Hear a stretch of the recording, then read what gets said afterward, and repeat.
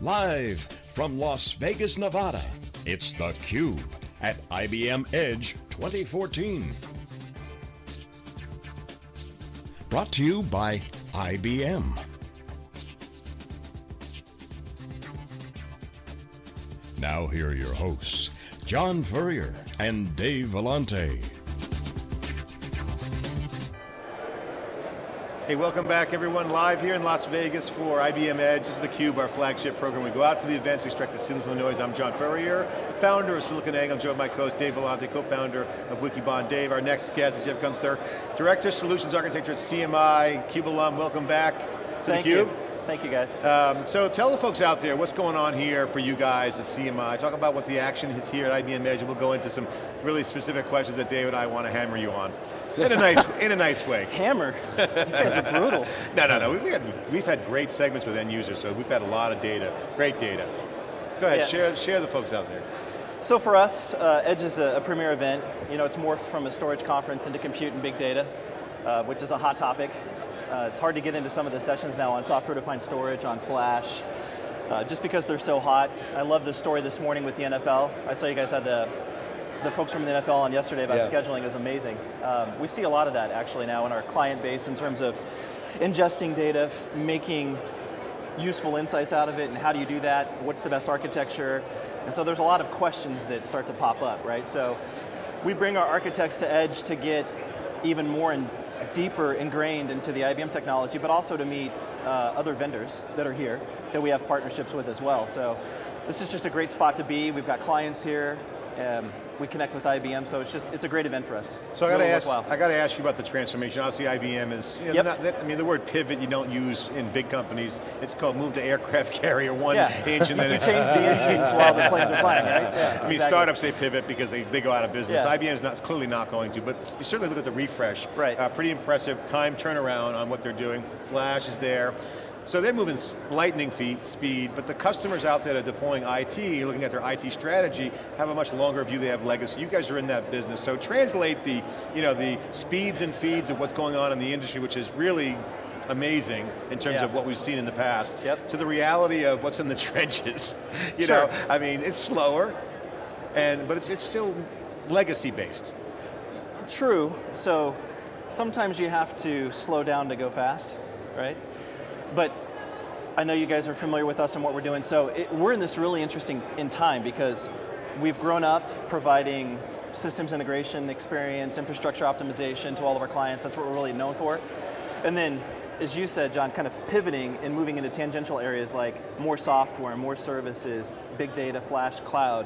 So we've got these 3 practice areas which we feel are they're relevant now, but they're going to continue to be relevant, right? So it's data management, convergence, and cloud.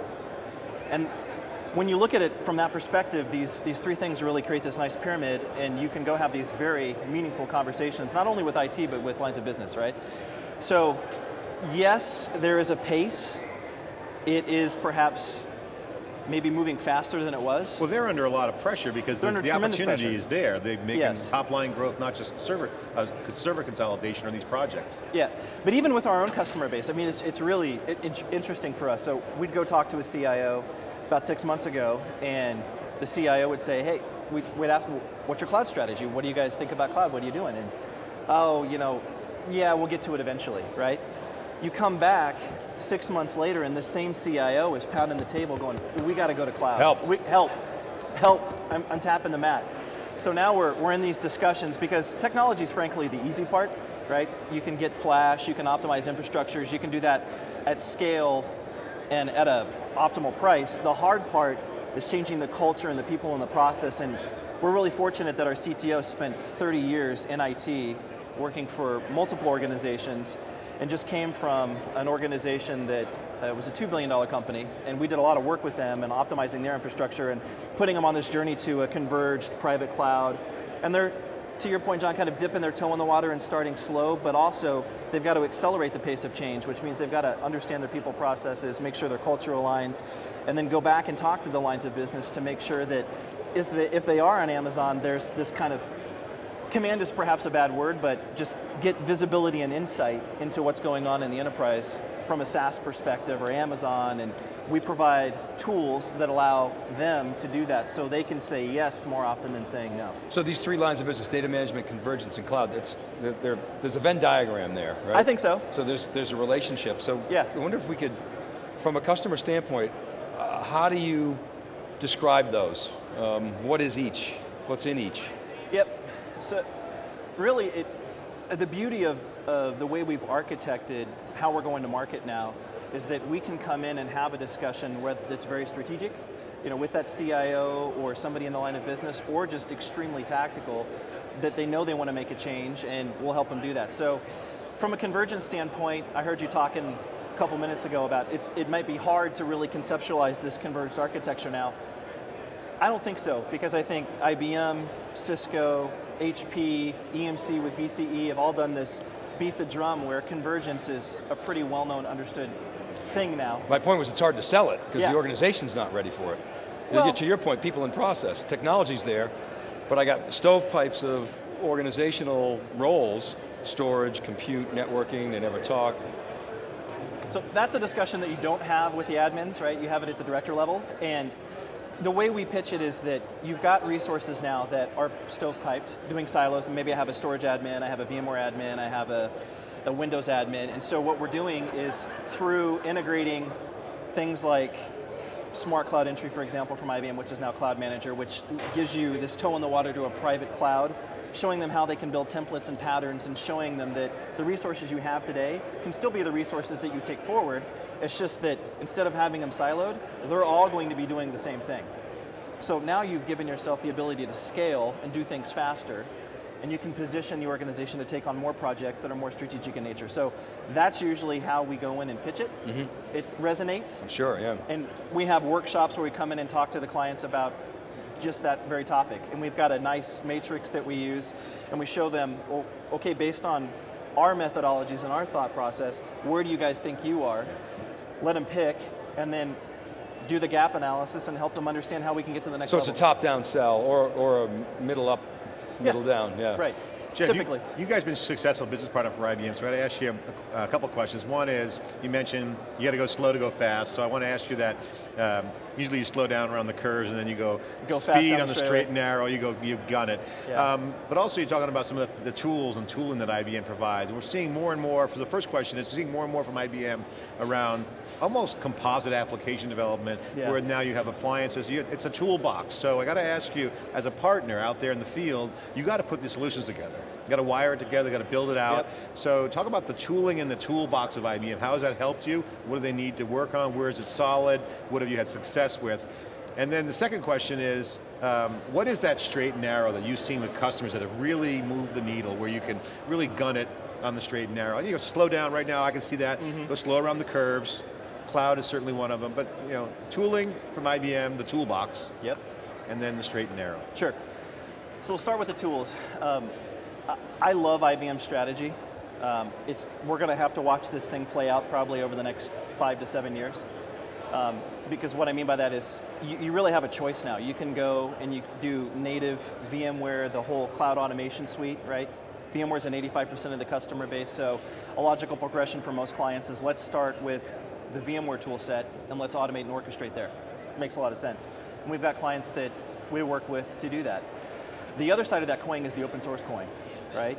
And so there's a lot of organizations in that 85% that need to look at alternatives because of cost, because they've got to build these cloud infrastructures. They want to do it in a hybrid fashion because they've got SaaS-based workloads out in Amazon or Rackspace or software, wherever it may be, but they've got to roll those back in the organization, and to do it at scale costs a lot of money. And they want open source. And they want open source. And what kind of percentage do you think that is? Maybe 20?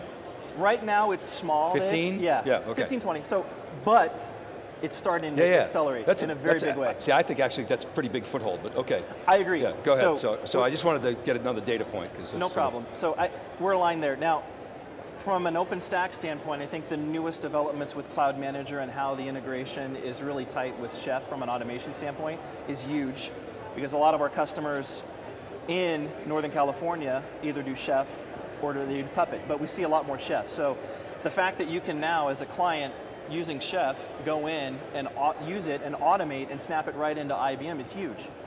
So those tool sets, John, I think that's where we are.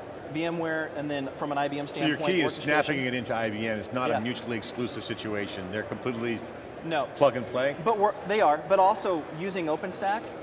If we have the expertise to use OpenStack, so we can develop and integrate anything. And that admittedly is harder. To take OpenChef, or excuse me, open source. OpenChef, that's a good product. OpenChef, I like that. That was a good one, huh? OpenChef Labs. We just created a new term, tweet it.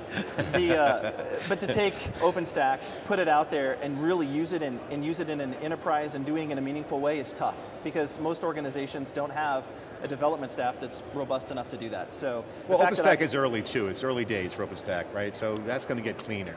Certainly. I'm excited about it. So I think just continued development by IBM in the open source, OpenStack arena, integrating things like Chef, publishing the APIs in an open fashion so I can snap in security, monitoring, CMDB, the whole stack, and do it, is where it's going, and we wanted to see it continue to go.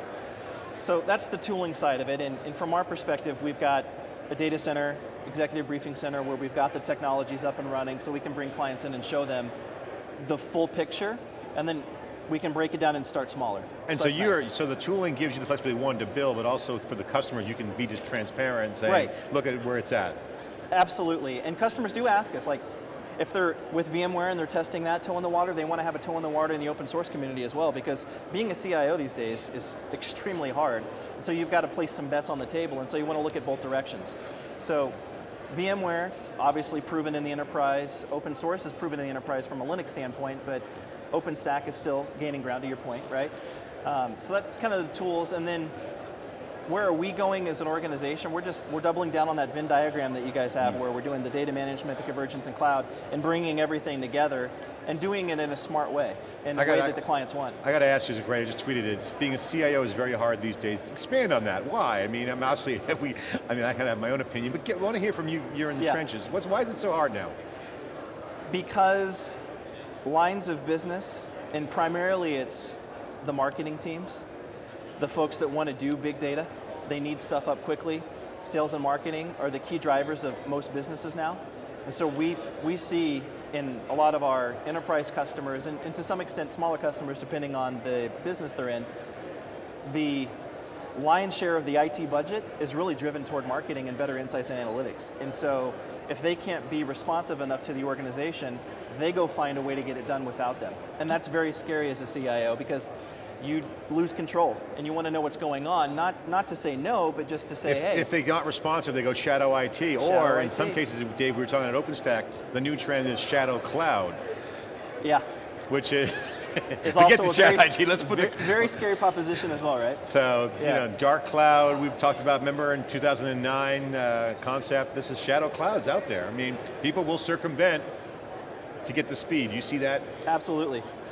Dave, that brings up a huge issue with all these security nightmares and stuff going on. And then the other side of that, just real quick, is we've got customers that have cloud-first strategies, whether at Amazon or Rackspace or SoftLayer, and so they're trying to accelerate the pace of change while bringing the organization along when they've got legacy assets, infrastructure that needs to be improved, and to build a hybrid strategy. So either way you look at it as a CIO, you've got some challenges that you've got to face. And those cloud first guys, that's being driven by the IT organization because the lines of business have pushed so hard, they're embracing it, or is it really being driven by the line of business? I see it in two ways, mostly by engineering / lines of business people, but also there are some forward-thinking organizations that really rely on IT and use it as a competitive advantage, and they have the cloud first strategy as well. So we see it in two flavors. Do you think that your part of the world where you sell into is more acutely aware of these emerging trends? I mean, every time I fly into SFO, when I fly into SFO a lot, it's a new billboard with a new buzzword on it. And I go, okay,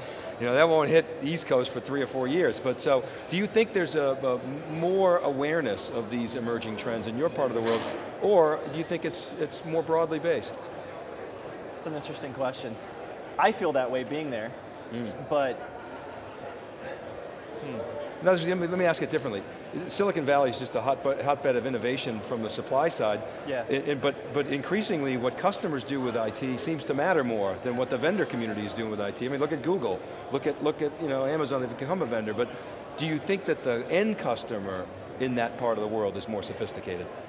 Yes, I think they are. And So, I mean, you look at Walmart, you look at Johnson & Johnson, a couple of other companies, Samsung, they've actually moved out to Silicon Valley and they have their innovation labs in Silicon Valley. They have them out there for a reason, because they're seeing these waves hit them across the world so fast, they've got to keep up and innovate and accelerate with the pace of change. So having that presence there in Silicon Valley gives them that leg up. So it is tough. We deal with very educated buyers that know IT and understand it very well, and it's exciting, but it's a challenge. How about the financial services guys? I mean, they must obviously be very, I mean, I know they're watching the hyperscale, they're trying to figure out how to scale. Are you seeing that similar dynamic with those guys? Yes, yeah, definitely. We are.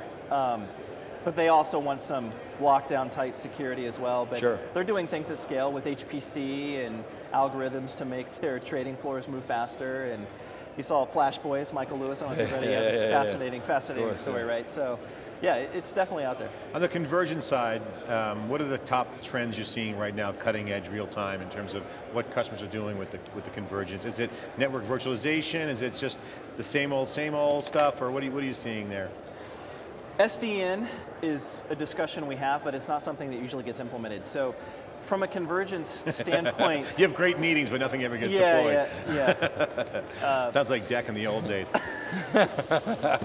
It's funny. When we implement convergence, we really take the x86, and if customers have power assets, we converge those together. But we also provide this platform through Pure and Flex, where we can give them the compute and networking in this nice box. Yes, we can integrate the storage, but candidly, guys, most of the time, at least the way we're implementing it, we believe in flexibility of choice, and so we'll integrate storage into that architecture, but the storage will live outside the chassis. So it's still integrated, I call it converged, but it doesn't live in the chassis, and that seems to resonate really well, and people like that idea of gives you certainly so more you're saying that the networking and the compute are really truly converged. Boom. And the storage has always been a bolt-on, let's face it. I mean, exactly. So we see that trend very real time. The other thing that we're seeing now is when, at least the way that we're addressing the market with convergence is, yes, we'll give them the building blocks, but we layer on the aspects of private cloud so we can start moving them in the direction, so we can start to talk about people, process, change. That's the thing that's really happening in real time. The final question I want to ask you, I know we're tight on time, I want to get the big data, the data first question. Dave and I have been seeing this trend, it's certainly emerging fast. Talking to the guys at Factual, friends of mine started that company, very data-centric company. Is there a data first strategy on the horizon for customers? Meaning, at some point you become data full, where you're not just looking at containers and software to manage data, you actually got to deal with data on a competitive advantage basis, there's compliance issues, there's a variety of different kind of vectors on the data. Are you seeing the data first coming into the architecture as a variable? Yeah, we absolutely do. So the way we see it though is kind of in two ways.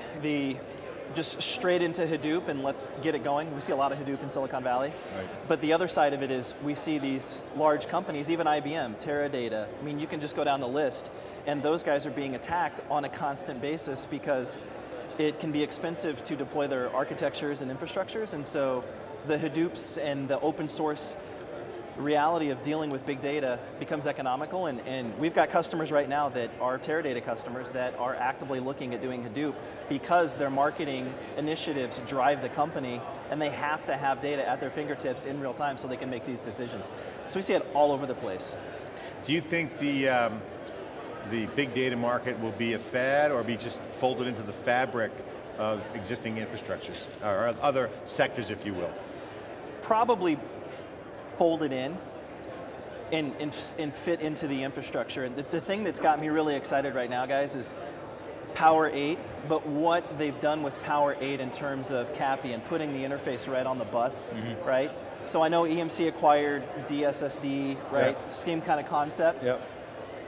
That is going to turn the world on its head. So in what way? Here's a good example. So you can take a 2U system, Power 8 that's optimized for Linux. You can take a flash system, 840, optimized with CAPI, attach it to the system, and so now you've got a 4U discrete building block that you can leverage Red Hat, SUSE, Ubuntu, you name it, and you can put Redis is going to be the first thing that really comes to market. It's going to be a game changer. So now I can create these discrete building blocks for big data and deploy them all over the place and do it at scale for and it's essentially a single level store that's persistent. Bingo. With obviously no spinning disk, but also no SCSI protocol. No, So now you're talking about 2 orders of magnitude of least greater performance. Exactly. And the application value is going to be huge. You know, the thing is, we've been talking about this, Dave, this is interesting. This is the new homebrew computer club mentality. You're seeing guys actually building stuff. Yeah. Not just taking what the cards are dealt with, but building large scale, hyperscale stuff in the enterprise. And this comes back down to the notion of, I want to be like Facebook, I want to be like Amazon. Right. I want to be like, well now you can. That's basically what you're saying. Exactly, absolutely. And the technologists that are emerging today out of schools, colleges, developers, programmers, they all understand this stuff, right? They understand Chef, they understand Puppet, they know about open source databases, and they get it. And it's happening really fast. And so organizations like IBM and Cisco and Cloudera, I mean, you name them, they're ingesting all of these people into the companies to keep up with the pace of change. Well, Dave and I have personal experience, obviously, with our crowd chat application. We've been testing firsthand Redis, Elastic Beanstalk, a lot of the cloud technologies, because large scale is now the new cool. Yeah. And building your own hyperscale infrastructure, whether it's open compute or tinkering with systems, it's actually, it's swinging back to us old guys. Anyone over 35 is the hot commodity right now. Yeah, no. Someone came to me and they were talking about Chef, and I know what they were talking about, but some people that were in the audience with me, they're like, well, are you talking about cooking? Like, what do you, Puppet? It's like a show? Like, yeah, so it's exciting. It's a very exciting time. It's also a very scary time to be in the market because it can move fast. You got open source, you got to have bulletproof systems in these enterprises. It's a real creative opportunity, but at the end of the day, it's got to be reliable. Ops is ops, even though it's DevOps, you still got to make it run. Yeah. Jeff, thanks for coming on theCUBE, really appreciate it. I'll give you the final word. Talk to the camera out there, and in your own words, share with the folks why this point in time in the technology business is so revolutionary. Well, the thing for us is that, you alluded to it, right? So the fact that you can go and you can build these infrastructures at a cost that makes sense without having to be tethered to big corporations. Although, Cisco, IBM, HP, everybody's got their strategy, so you can still invest in those companies, but you can layer in things that are open source, like Linux, the ability to do big data, the ability to work with Flash, so you can get the best of both worlds. So that's why it's very exciting for us, but also scary because sometimes you might end up working with a company that you've never heard of before, but will start to gain traction and scale and be the next big thing. So that's why it's both exciting, but also very scary. Jeff, thanks for the theCUBE interview. We appreciate your insights, very exciting. We love having you back. Great commentary, you're out in the trenches, it's great data. We love sharing that data inside theCUBE, building a big base of data, sharing that with you, free, open source, Dave Vellante, wikibon.org. I'm John Furrier. We'll be right back with our next guest after this short break.